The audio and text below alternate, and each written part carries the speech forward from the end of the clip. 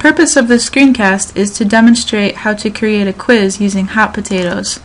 Hot Potatoes is a program that allows you to create quiz questions outside of Moodle and then import those questions into Moodle, provided that your Moodle administrator has the Hot Potatoes module enabled on the Moodle website. Up until this point, the Hot Potatoes module has been disabled from eLearn, but I've recently enabled it thinking that we might want to explore the options. I'd like to demonstrate how to create a matching question using Hot Potatoes, although there are many types of questions that you can create. First, you'll need to download Hot Potatoes. If you simply do a Google search, you'll be able to find the Hot Potatoes website. Just search for Hot Potatoes quiz, and you can download it there. If you're not able to locate it, I've provided the URL on the handout that you've been given. I'm going to click JMatch and show you how to create a matching question. Let's give our question a title. For example, Theorist. And I'm going to put the names of several psychologists on the left.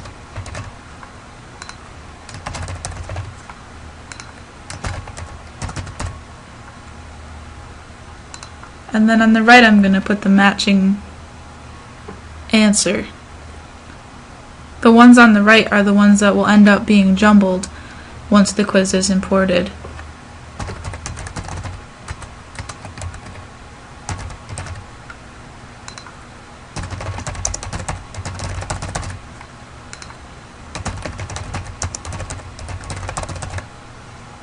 It's important that you put the exact match on the right to the word on the left when you're creating the question.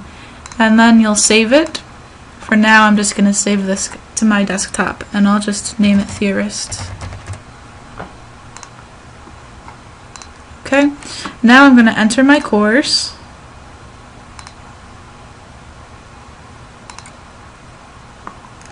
The first thing I want to do is click Files under the administration block, because I want to now put the file that I just created in the Hot Potatoes program into my file folder in my course. So I'll click Upload a File, and I'll click Theorist.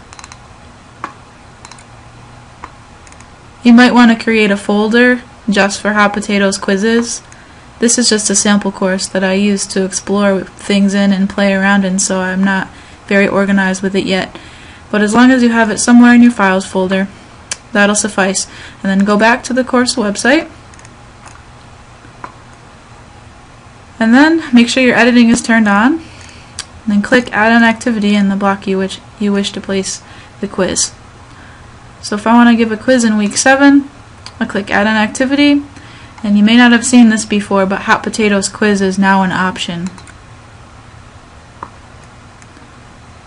As for what I want to name the quiz, I can just name it my file name, which is Theorist, but if I want to name it something different, I can just go to specific text and type the text in that I want to name it. File location is course files. We just put it in the course files folder. File name, let's choose our file now. I'm not going to mess with any of these settings, but they're pretty much the same as the regular quiz module that you've been using. If you have any questions about any of these options, you can refer to the quiz options handout that I've given you. So I'll save and return to course. Now I can see in week 7 I have my Theorist quiz. And now the student will match the words on the right to the words on the left. And actually they can just drag them, which is kind of surprising considering it's kind of finicky though, considering there's no drag and drop feature in Moodle anywhere else.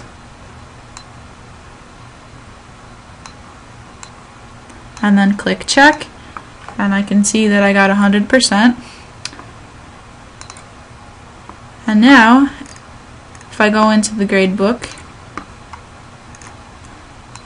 I can see that for Theorist, a grade of 100 automatically went into the gradebook for me. So it's pretty handy. It allows you to create creative quizzes, do more than you would with a regular quiz module, and it kind of just makes them a little more interactive. So feel free to explore it. If you have any questions, let me know. Thank you for watching.